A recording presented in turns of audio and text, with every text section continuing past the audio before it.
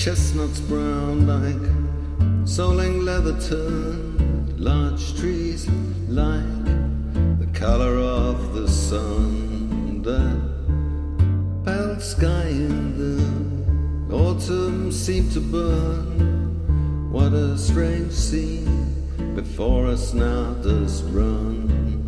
Red, brown and yellow, russet, black and dun, wild thorn, wild cherry and the poplar bare, the sycamore all withered in the sun. No leaves are now upon the birch tree there. All now is stripped to the cold wintry air. See that one tree but what has lost its leaves, and yet the landscape wears a pleasing hue. Winter chill on his cold bare received foliage which once hung o'er the waters blue. Naked and bare the leafless trees repose.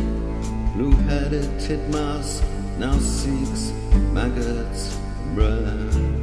Sluggish and dull the leaf-strewn river flows. That is not green which was so through the year. Dark chill November draweth to a close. 'Tis winter and I love to read indoors when the moon hangs her crescent up on high.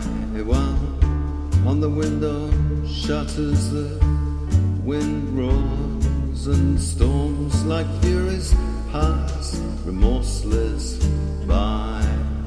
How pleasant on a feather bed to lie, or sitting by the fire in fancy soar, with Dante or with Milton to regions high, or read fresh volumes we've not seen before, or old Burton's melancholy pour.